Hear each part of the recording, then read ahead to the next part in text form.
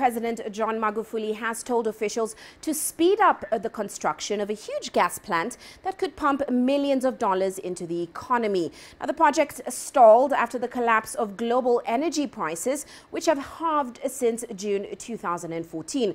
President Magufuli now wants construction to resume immediately. And here's Dan Ashby. He has this report from the capital, Dar es Salaam. President Magufuli is known for his no-nonsense approach, but now he's focusing his attention on what could be one of the country's biggest economic assets. Tanzania has nearly 60 trillion cubic feet of natural gas, enough for 40 years of economic activity, but it's still sitting under the ground. So President Magufuli has met with one of the key investors, Statoil, and he's urged officials at the Ministry of Energy to fast-track the project.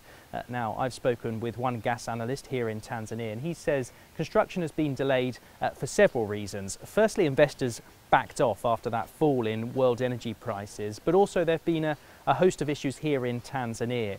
For instance, there were problems acquiring the land, and also there's this argument over the capital gains tax.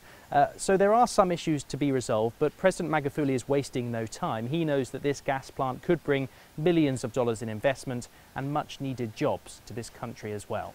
Dan Ashby, CCTV in Tanzania.